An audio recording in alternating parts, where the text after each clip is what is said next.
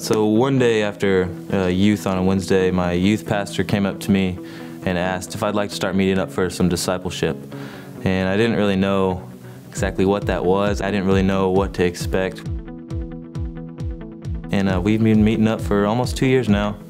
And he has been a huge influence in my life. He's helped me through a lot of things. He's wise, very wise, and he's very knowledgeable about the Bible, and that's one thing.